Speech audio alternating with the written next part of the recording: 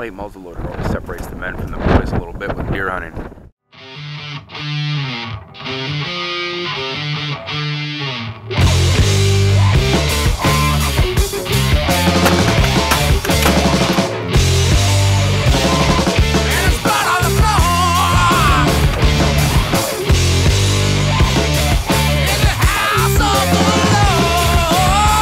There's weight on it. Fish on. Oh yeah!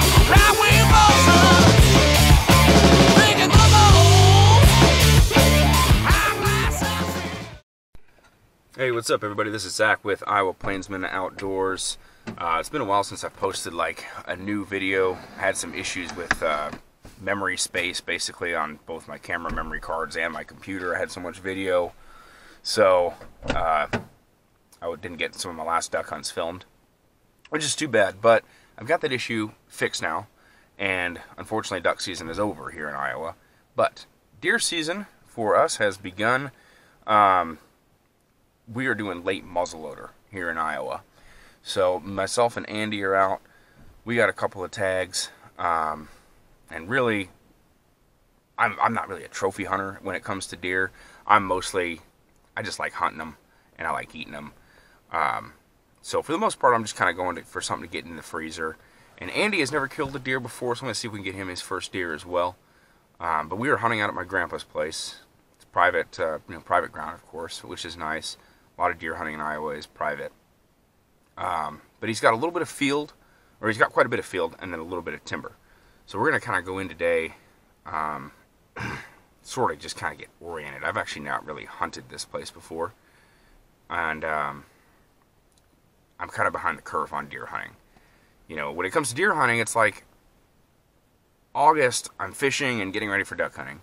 September through early December, I'm duck hunting. Because I like duck hunting a lot more than deer hunting, to be honest. But I do like to deer hunt. And then it's like, duck season's over at the end of December, and like I'm not ready for deer hunting at all. So we're going to go in and we're going to kind of see, we're going to set up a few trail cams just to kind of have them running throughout this 3-week season. And see if there's some spots that we want to put a blind and stuff like that. And maybe kind of sit for a bit if we want to.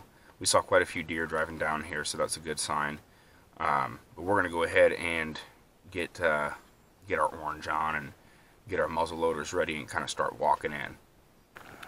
So as far as my muzzle loader setup, I have the CVA Optima SS. First muzzle loader I bought, I didn't want to spend a ton of money on it, but it's done pretty well. I've shot half the deer I've killed with it. And I have the Nikon BDC scope on mine as well. Actually, I really like this sling as well. I think it's just called the Claw. It's a really good sling. It really helps prevent the sling from slipping down my shoulder.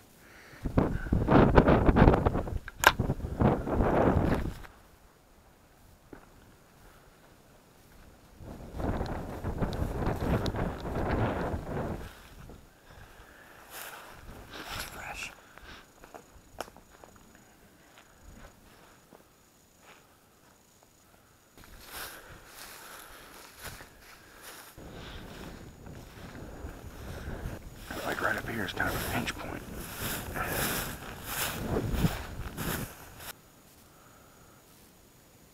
Yeah, we could set a trail cam maybe right on that dead tree, or right on one of these trees. Alrighty, so Andy and I just went into town after kind of looking around and getting a lay of the land, and we got a couple of things that we needed. And we're coming back.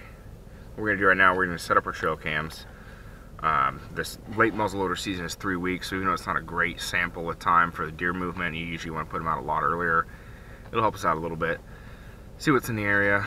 We're going to get our blinds set up for sitting tomorrow morning as well. Of course, while we're doing this, we'll have the muzzleloaders with us and everything.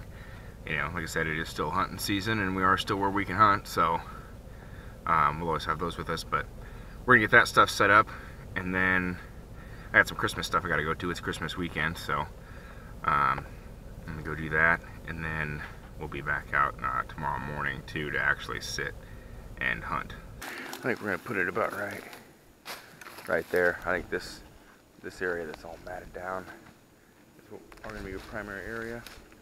but they might be coming from the side too.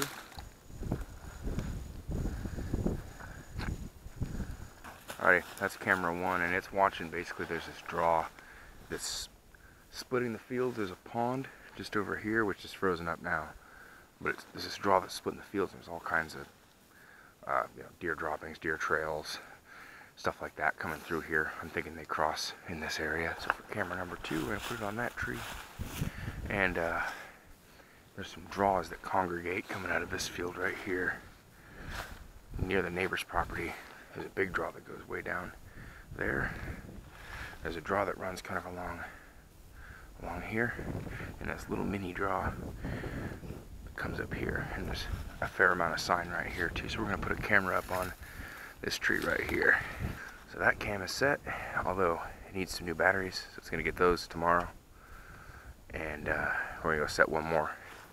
So this is another good draw area. It's a very steep draw right here. It goes down into the timber, coming out of this field. And the draw is it's a pretty long draw. And of course there's the field behind me as well. This whole area just has game sign all over it. So we're trying to put a cam in this tree to try and cover a little more area with that camera. Okay, so all 3 of our cameras are set now, and we're gonna kind of pick a spot, any spot that we're gonna come and just kind of set up tomorrow morning and just sit and wait. So we're gonna throw the blind up now, so we're not making noise and spending time doing that in the morning. And we're gonna go ahead and get that done. But this is definitely my favorite way to deer hunt, is just sit and ambush. Like I haven't gotten into bow hunting. I just don't have the time for it. You know, I got a respect for bow hunters, but I just don't have the time. You know, I just like to sit. I know some guys will drive deer, like they'll stack guys up on one side of the timber that'll sit, and then they'll have some other guys on the other side that'll walk in and push them. But I just don't do that. We just like to sit for them for the most part. And that's what we'll be doing tomorrow morning. But tomorrow morning we'll just kind of see if we're right. We're just kind of pick a spot that looks okay, see how it pans out, adjust from there, look at the trail camera photos next week, you know, that kind of thing, and see where we're at.